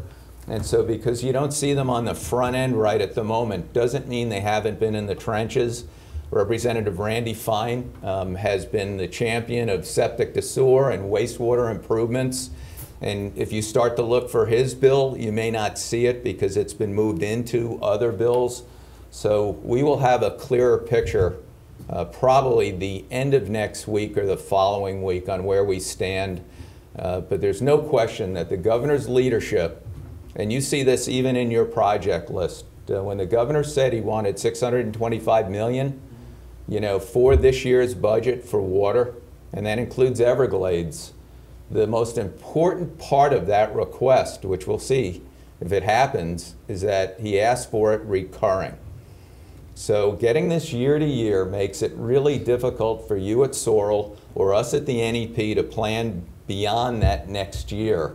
And you can see already that some of your first year projects, because of permits, because of, you know, legal issues, it takes a while. And if we do the start and stop, you know, it's almost better to have less money and have it recurring where you can actually budget to it than to try to fight this year to year. So I'm going to continue to, you know, promote the idea that recurring funding is exactly what we need. And you guys are the gold standard both in size of program and also the fact that for 10 years we can count on this sales tax. So, you know, kudos to the citizens of Brevard County. Anything on the state side? You know, I'll try to keep Virginia. We talk almost weekly about this stuff, and you'll start to see the news shifting now to those bills that are still alive. I want to turn your attention, though, to the federal side, and this is exciting stuff. And I've left two bills with you, House Bill 4044, Senate Bill 3171. National estuary programs are authorized and reauthorized every 5 years. If you are not reauthorized by Congress, it's doubtful that you're ever going to see an appropriation. So reauthorization is a big deal. Our reauthorization is up 2021, 2022. And I'm really pleased to say that we've got two bills, House and Senate, supporting reauthorization, bipartisan support. And so we are moving forward early, and I hope we can get these through before we hit November. But what's most important, if you look at the numbers on these two bills, both of these bills with bipartisan support are calling for a doubling of the National Estuary Program base funding starting in 2022. Now that is not a lot of money when we compare it to the Sorrel funding. We are currently getting $600,000 a year. That's been flat from the feds for many years, in fact, decades. The good news in December, when President Trump passed the budget in December, we got a 10% increase for next year, which is the first increase we've seen in a while. But I will keep you all posted as this moves forward.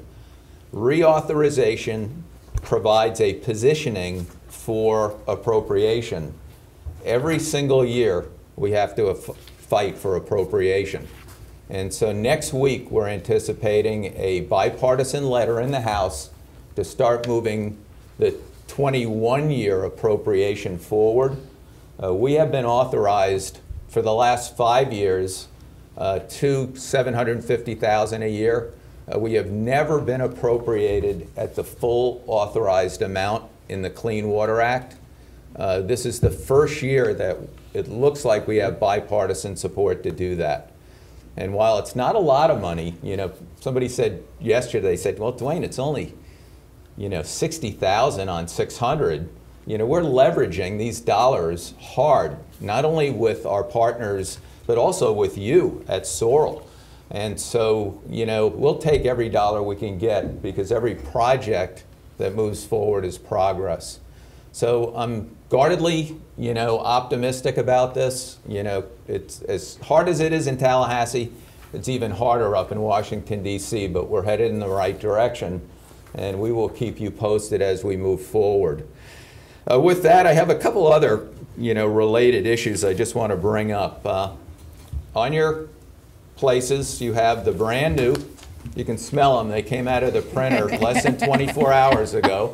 So don't leave them in your car. You may be overcome by print fumes. But if you go onto this, we've actually looked back over 30 years. So you can see the cumulative effects of this federal funding, which for a long time was the only driver, the cash driver of a lot of Indian River Lagoon projects. And so you'll see from 1990 to 2015, $27 million of federal funding came through the pipeline to fund over 1,000 projects. And since we created the IRL Council, which is now not just federal funding, but a combination of federal and local funding, you know, we are now committed since 2015 at about $6.3 million, 86 projects in the pipeline, you know, some completed. We're going to bring another 15 or 18 or so, I forget how many, to next year's budget. So we're moving forward. And so that's the legislative update. And Mr. Chair, if I have a minute, I've just got a couple other things I want to update you on as it relates to some other activities that I think are going to be important to you all.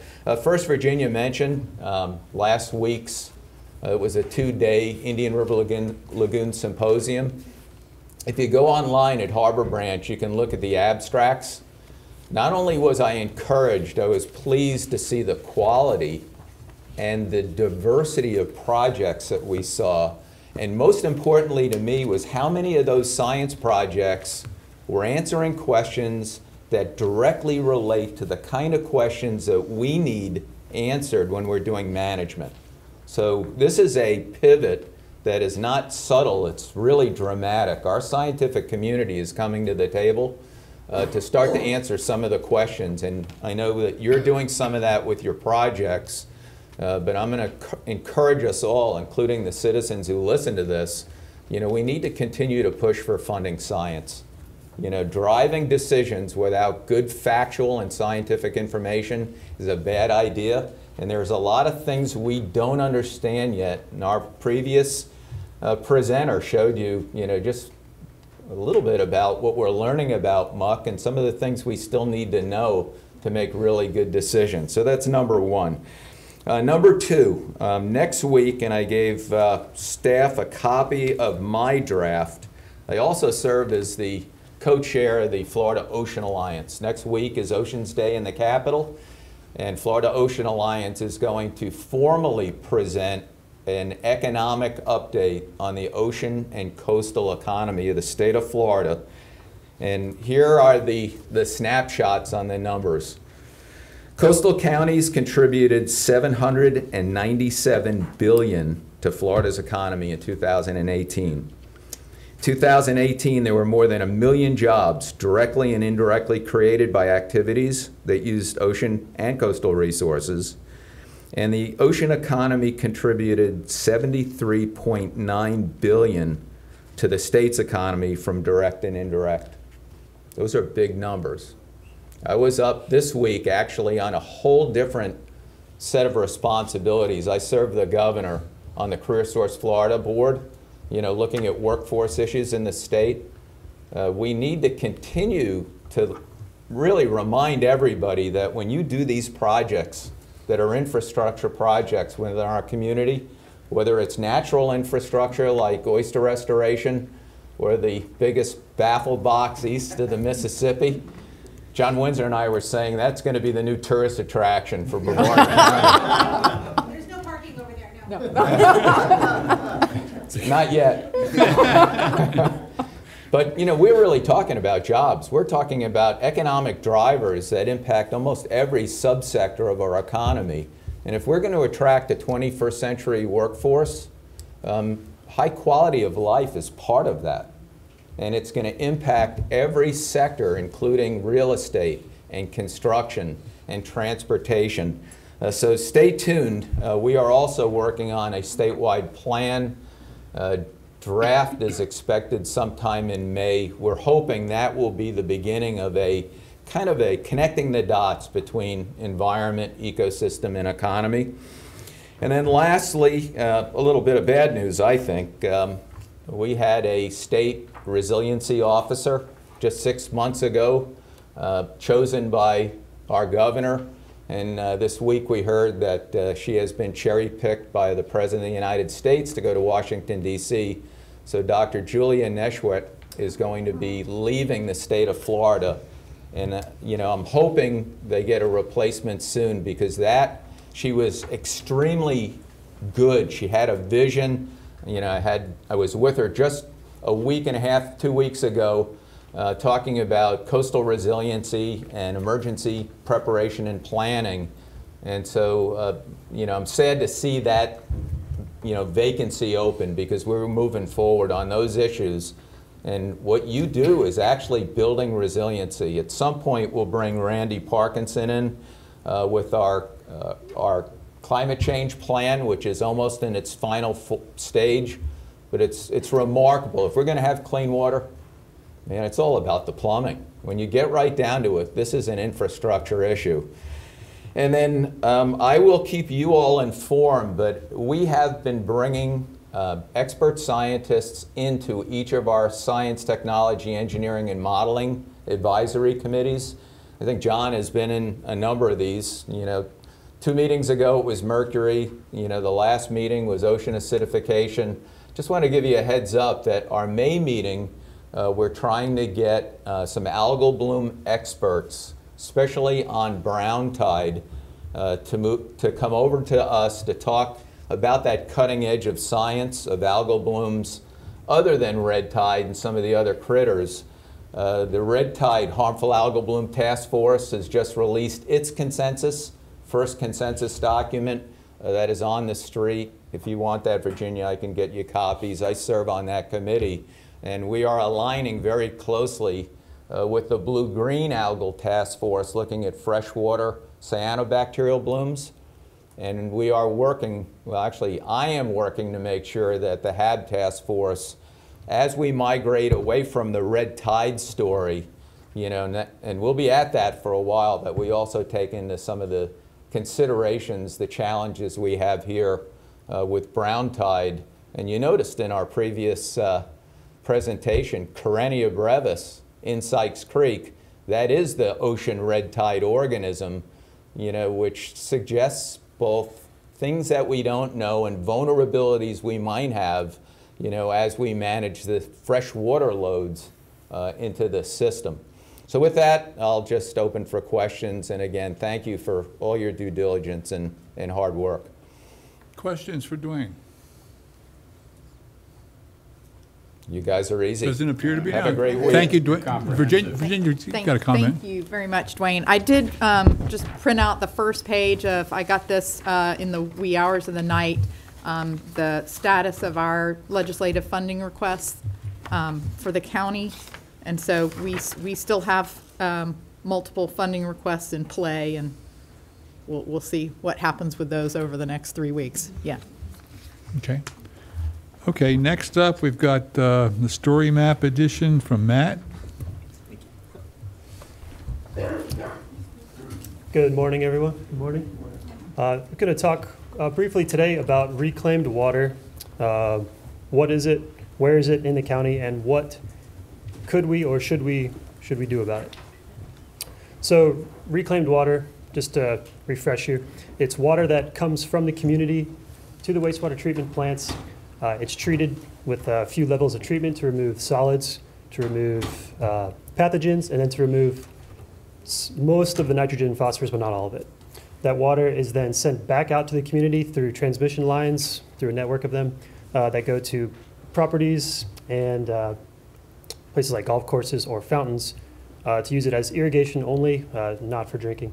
Although some places like San Diego and other places in California, like real arid, they're starting to use technology where they actually turn it all the way back into potable water. So the problem with reclaimed water is that it still has nutrients in it, and the nutrients, the plants love it, it's fertilizer water. But different areas in the county have different levels of nitrogen, phosphorus in their reclaimed water because the water coming out of the plants is different, because the plants are different. The plants employ different technologies. Some of them are older, some of them have more people using it, and then depending on the time of year with transient populations or maybe air temperature, that the nutrient levels fluctuate. So what does this mean for the homeowners using this water? Those homeowners using reclaimed water on their lawns or irrigation, depending on the nutrient levels in that water, they may not need to fertilize. And if they are fertilizing, they may be over-fertilizing. So their lawns are getting enough nitrogen and phosphorus with just the reclaimed water, and they're adding some on top of that. We know that's not a Lagoon loyal practice, and that could be a problem. So let's take a look at this story map page we created. So this map shows all the areas using reclaimed water in the county, most of them. And the colors denote the nitrogen, the approximate annual average nitrogen coming out of those plants to be used as reclaimed. So for example, Vieira, this treatment plant is in the red. That's where the treatment plant is. And then we'll look at this here. The nitrogen coming out of there is 5.4 milligrams per liter. With that much nitrogen in the water, the citizens would only need about 1.2 pounds extra nitrogen on their lawns per year. IFS recommends 2 pounds per year, so they're getting 0.8 pounds of nitrogen in their reclaimed water. So Cocoa Beach here, for example, 2.98 milligrams per liter, pretty low. You may need to add a little bit of nitrogen. Somewhere like Palm Bay, which is slated for an upgrade of the Save Our Lagoon plan, they're getting 16.5 milligrams per liter nitrogen per year. So they're actually adding 0.7 pounds more nitrogen than they need. So if they're adding fertilizer, they're over-fertilizing. So in constructing this map, I spoke with some of the plant operators, and some of them were all for possibly metering the reclaimed lines, which we've talked about before. Some of them said, no, we want to get rid of this water. We don't have enough of it. People, they use it like crazy. We don't want to restrict them. We want them to just use all they can.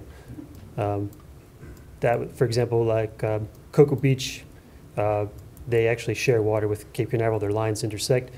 In the dry season, they use up all their water. They actually have a storage tank for reclaimed water. I think it's 5 million gallons, where they actually have to use that to irrigate the rest of it because the demand's so high.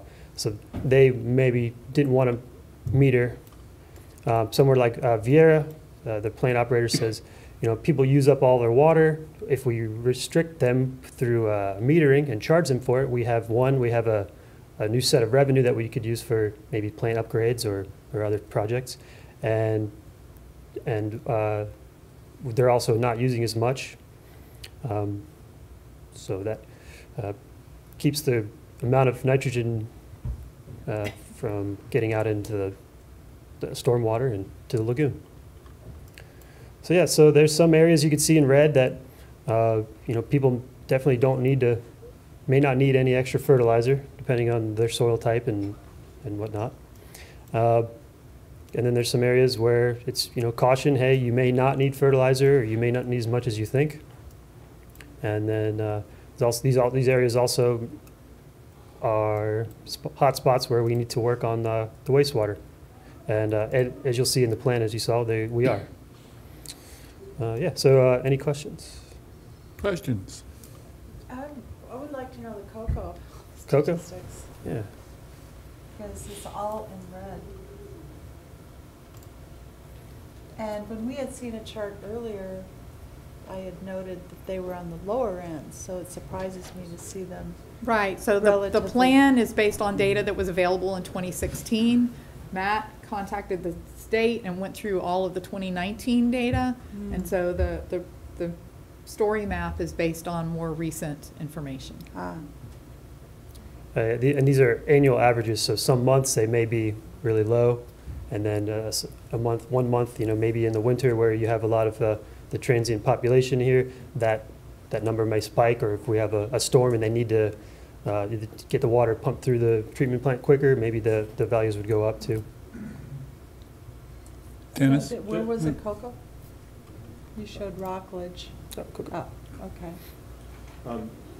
Just to remember when all this started, originally most of this wastewater was going into the Indian River direct, right? Correct. That's where it was going. So the reclaimed water was being diverted to put on lawns to hopefully turn into biomass of some sort and stay on the property. There is a negative, I can tell, from if you over-fertilize. We don't want them to go back the other direction in any way, I assume. I just wanted to make sure I understood correctly. The other choices for disposing of this reclaimed water is, at the time, they were talking about deep well injection and things like that, which everybody screams and yells about too. So it's just a large problem. Did I hit that correctly? Yeah, so the other option is that they do things to trap more of the phosphorus in the biosolids. Okay. Right? If it's not in the water, Right. it's in the biosolids for phosphorus. Which For raises nitrogen, expense. you can actually aerate a lot of it off into the atmosphere. Of course, then we have atmospheric deposition that comes back down. But yes, it's conservation of mass. It's going to go somewhere. Somewhere, yeah, okay. Yeah, with one of the operators at the Viera, our South Central Regional Facility, he mentioned, he sees people with this spraying it into the gutter on the lawn because they pay a certain fee per month. They can use as much as they want, with restrictions, of course. But volume-wise, they can use as much as they want. If they're metered, hey, maybe they'll direct their sprinklers on their lawns and kind of control it a little better. Excuse me, the users of reclaimed water are not under the same watering restrictions as the rest of us? They Or are. not? They are. They are, Yeah. okay. So this time of year is what, once a week? Once a week. However, we know that they are, that in some places they don't follow those guidelines. They just don't. I'm shocked. Lorraine, did you have another question? Yeah, and well, just in reaction to that, I'd say that so many people are unaware, that's what I've found, of what the restrictions even are. So somehow we need to do a better job on that. In regard to the reuse, so the most significant, when we talk about excess nutrients, would be those homes that are closest to the water, to the lagoon, versus those that are further away. So some sort of concentrated education effort there might be helpful. Yeah, making it aware of what it is, what's in it, and how you may or may not need to supplement it. Penny? I've just always felt that this is a kind of almost like a hidden danger, because we do encourage, it's cheap, and we do encourage people to use it without the education of knowing what they're doing. I just think it would be interesting to see how much nitrogen is saved by using in Cocoa Beach compared to the rest of the county, just because I know Cocoa Beach has the highest level of filtration, right? Matt, is that right? Pretty high, yeah. So I just wonder if you looked at Cocoa Beach as what they're doing, and then combine all the others together and see how much nitrogen and phosphorus a year. And the reason for that would just be to encourage the others to get to that level, and encourage, appropriate. I don't know what we could do to help that along, but I just think it'd be interesting to see how much additional nitrogen is being added in phosphorus when we have somebody who we could model the others off of. Okay, anybody else? Yeah. I was just going to suggest too, like with Cocoa Beach, after they get done with their recent project that they're doing, if we could do a tour, you know, and kind of help publicize that project and all of their successes with that, because that is a good point. I think if, you know, we highlight their work more, then that might be an encouragement to the other utilities to do the same. I agree with that. So, but I'm very interested to see like what exactly it is, you know, and kind of maybe do, you know, a little video of it and get that word out. Okay, anybody else? One comment on the reuse water, maybe future thinking, but it hasn't been future thinking for a long time. This week in the legislature, I was hearing a discussion of setting DEP off to develop regulations for reuse water to be used for human consumption. And so think about this now. We've gone a couple of rounds with this over the last 50 years in trying to think about recycling water. We keep thinking about the nitrogen, phosphorus here, but the water is the best resource there. And we need to use that water again. And so reuse water, going back to, you know, recycling it completely is the way to go. Thank you, Matt. Good job. Thank you. Okay, we're going to go off into other new business here in just a second. But once again, anybody from the public who wants to make comments, please fill out a comment card. And then it just struck me that the suggestion I made earlier that we have an agenda item for Vinnie's topics on discuss old projects and purchasing materials now. I can't talk to Vinnie after the meeting because it's a sunshine violation. And so I wonder, Vinnie, would you mind talking with Virginia and developing the agenda item that you would feel comfortable with? And then we can all talk about it next month. Is that all right? Sounds great. Thanks. Thank you. Okay, new business, election of a new chair and vice chair. Does somebody want to take that over, or am I supposed to lead that? Well, I thought we were going to have the vice chair roll into the chair. It wasn't voted on last year. Well, I would like to make a motion that the vice chair become the chair. Second. I'm sorry I'm on tonight. I know. Hold, discussion. Any discussion on that? I wanted to put something into the election bylaws about no men with white hair are permitted to serve as chair of the committee. I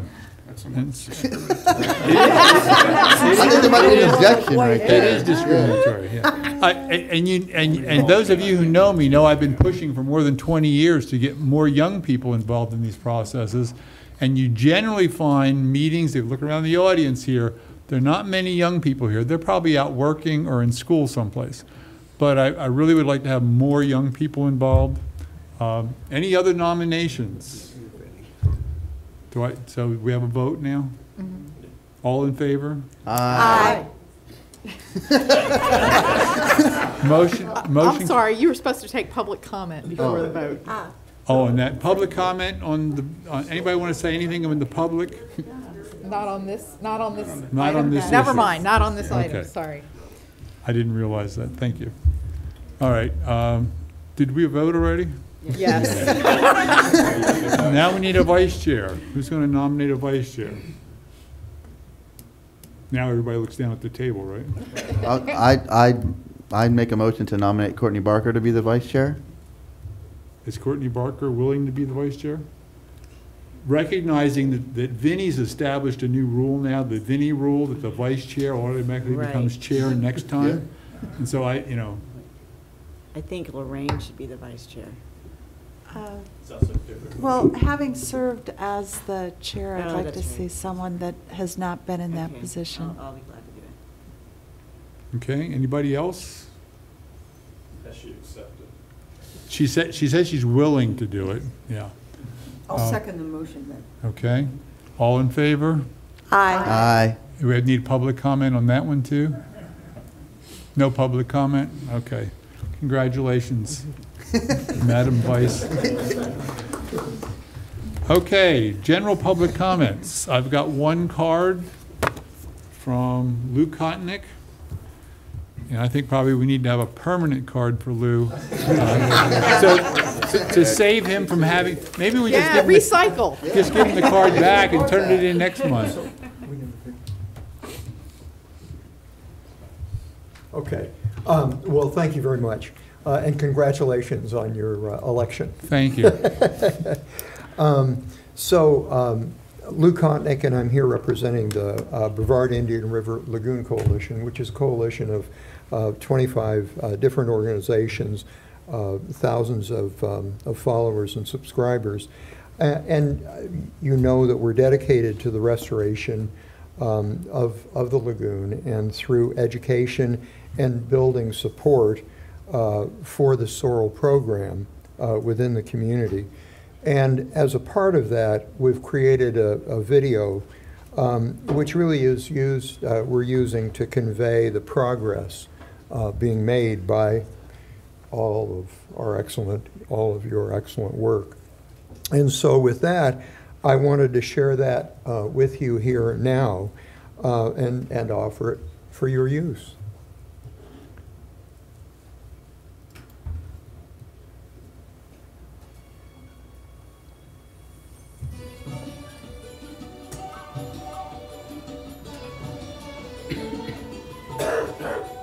The Brevard Indian River Lagoon.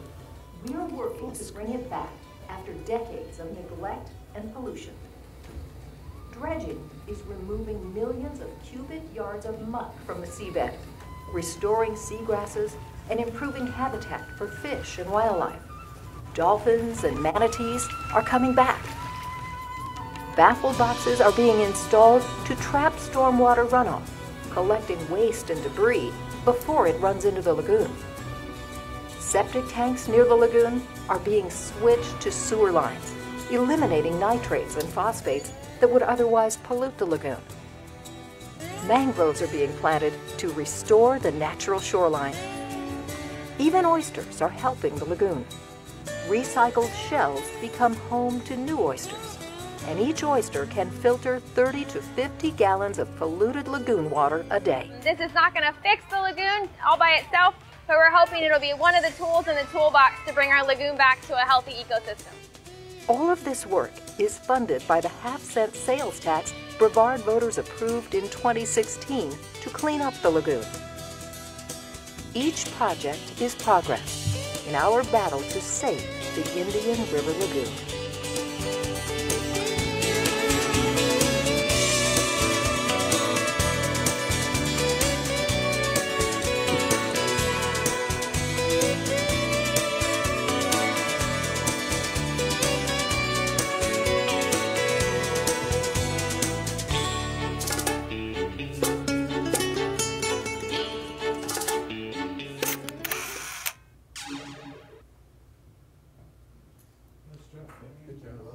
Thank you.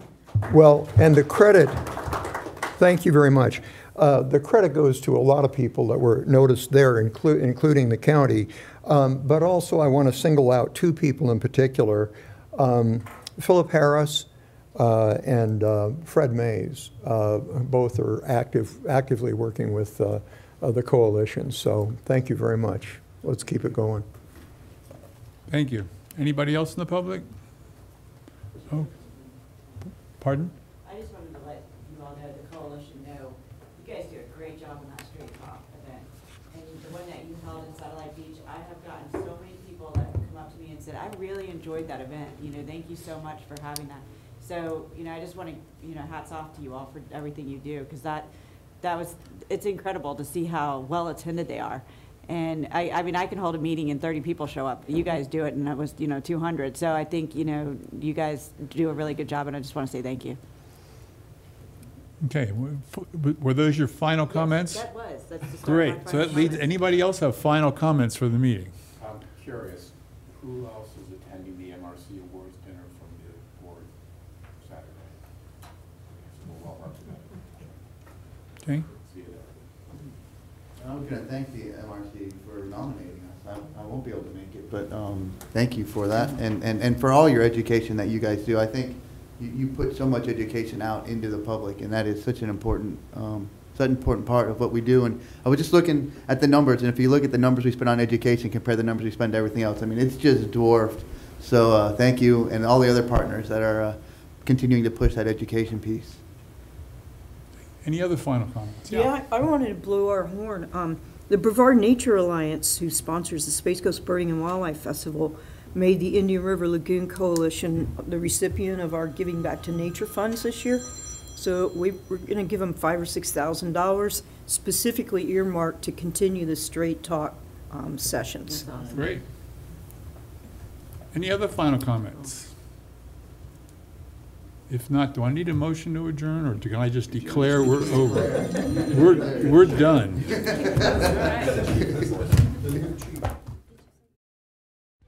The opinions expressed by any member of the public during any period of public comment do not necessarily reflect the views or opinions of the Board of County Commissioners of Brevard County, Florida, Space Coast Government Television, or the program sponsor, and are solely those of the presenter. The Board of County Commissioners of Brevard County, Florida, Space Coast Government Television, and the program sponsor hereby expressly disclaim any and all responsibility or liability for any defamatory or slanderous statements expressed by any member of the public during any such period.